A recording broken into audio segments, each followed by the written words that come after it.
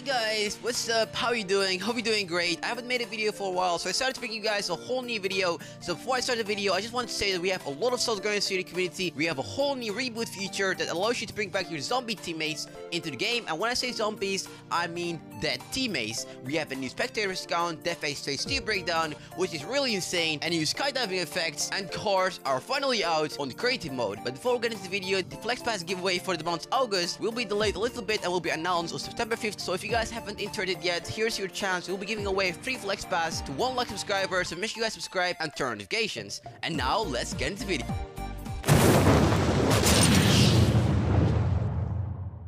One last thing I want to say before I get into the video is that I apologize for not posting a single video over 2 weeks. I'm not even streaming daily as I used to, but I promise we'll be back, and from now on, I'll be posting a new video every Sunday, if not every Saturday. Thank you guys so much for the support, and let's get into the video.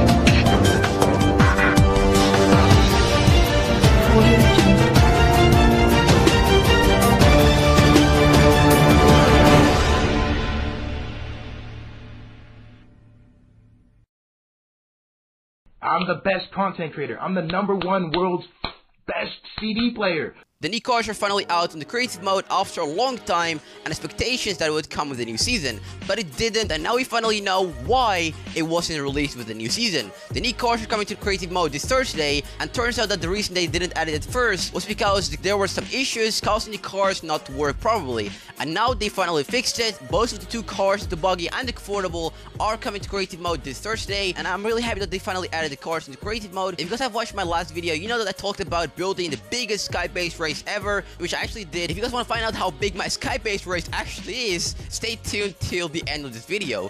Now let's talk about this insane idea, and for some people awesome idea, the new reboot. If you guys don't know what this is, then I don't blame you, because this is a rarely used feature, and there are just a few games that actually use this reboot system. The reboot system allows you to bring back your dead teammates into the game by using a special dog or chest of your teammates, and depending on how CD wants to make this new reboot, they will most likely be very similar to the Fortnite ones, which I really don't hope, because this takes the creativity of the game. I personally don't even think it's a great idea, but who knows, it might be fun. For now, this is all we have about this new feature. If you get more news, I will let you guys know. We have a new spectators feature. This feature allows you to see the amount of people that are watching your game while playing. We didn't get any release date for this new feature, but it was confirmed by one of the devs that it's coming very soon. We also have a whole new diving effects. This is basically custom effects that you get when jumping out of the plane, which is really awesome, and I'm actually looking forward to see this. And in my last stream, I actually spotted a glitch that happened to me while jumping out of the plane, which gave me special effects after I jumped off the plane, which is really crazy. Anyways, here's a clip of that.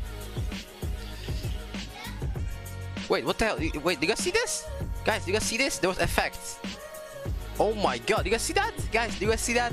There was effects when I was landing. Oh my god. Dude, we actually have effects coming on in the game. You guys see that? There were literally effects in the game, man. Like, oh my god. That was dope, man.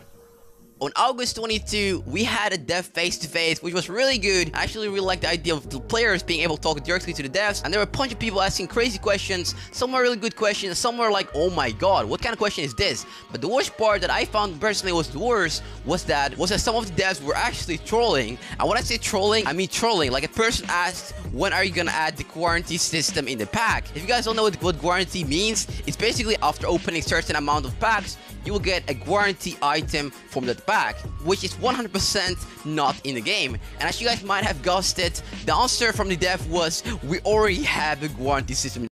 Why the fuck you lying? We had a bunch of information from the dev face-to-face. One of them is the big boss that will be coming at the end of the season, which will destroy Lion Park, according to one of the devs from dev face-to-face. So according to him, there will be a big boss which is behind the conspiracies of everything that happened so far in the game. So you can basically call this the end game. We're in the end game now. After Season 8 or Season 9, we have a whole new story arc. Depending on how it's gonna turn out, there might not even be a new story, which I really hope not. But in either way, this was it for this video. Hopefully you guys enjoyed. If you guys did, make sure you guys hit the like button and subscribe. I will see you guys next time. Until then, take care, and tune in tomorrow for the stream.